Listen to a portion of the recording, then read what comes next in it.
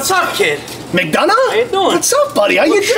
Why'd you become a statey? I've been on the force 3 years now. 3 years? 3 years. Just played 150K last year. Take it easy, kid. Relax. Yeah, just got a brand new Grand Cherokee, tinted matte black. Got a cool pair of tits. They're nice. How many hours you working a week right now? 75. 75 hours? Yeah. Thursdays, we throw the dummy in the car, sit right on Stereo Drive. It's nice. All right, here's a good question. How many hours are you really working?